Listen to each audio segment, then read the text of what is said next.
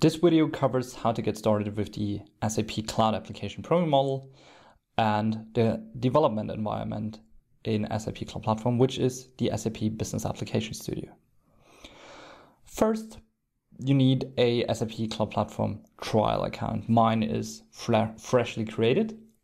If you don't have a SAP Cloud Platform trial account yet, please find a link to a tutorial in the description of this video. So to get started, please click on the title of your SAP account with the name Trial. And you'll then find an item in the side menu, which is called Subscriptions. Again, there you should find a tile which is called SAP Business Application Studio, and you should already be subscribed by default to the IDE.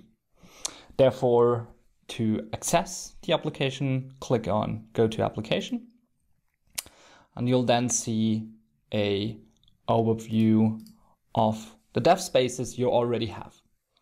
A dev space is a pre-configured, so to say, virtual machine which is isolated from other dev spaces and already comes with different and pre-installed tools which you can use throughout the development cycle.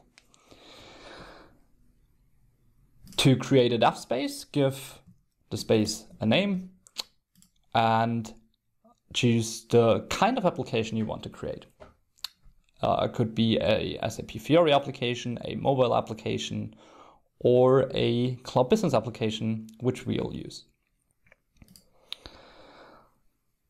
Those are coming with, as I already said, with predefined extensions.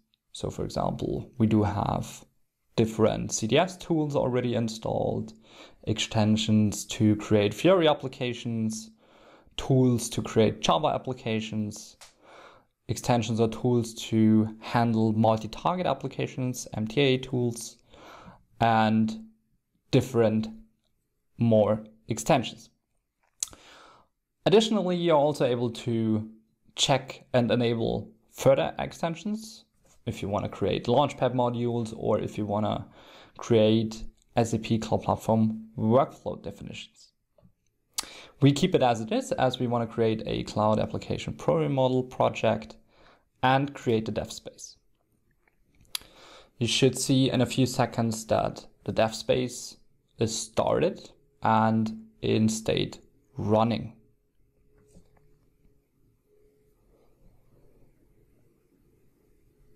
If you click on the dev space name, you will then be prompted or forwarded to the actual IDE.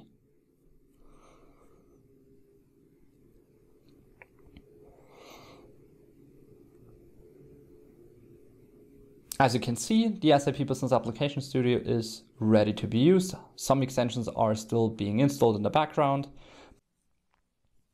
So let's open a new terminal and see what's already installed and what we have access to. So for example, we can use the terminal for basic operations like having a look at the file system with a projects folder where we later on create our CAP application. We also have curl installed, all sort of things. We do have npm and Node installed.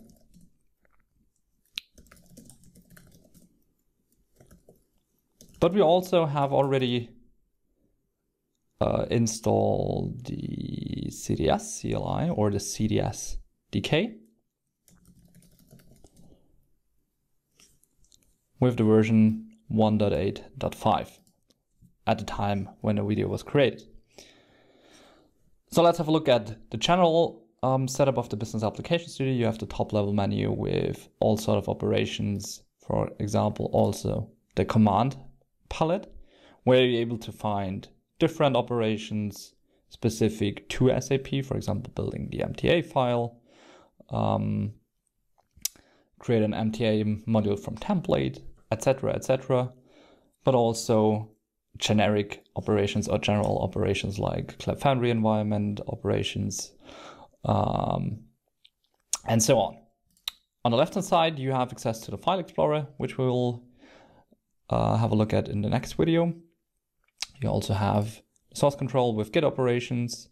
You can define debug settings or debug configurations to run your application in debug mode. You have a look at, or you can have a look at the Cloud Foundry targets, including services and applications, and also so-called SQL tools to have a look at your databases and tables later on.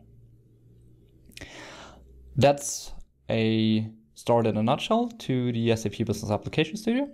Thanks for watching.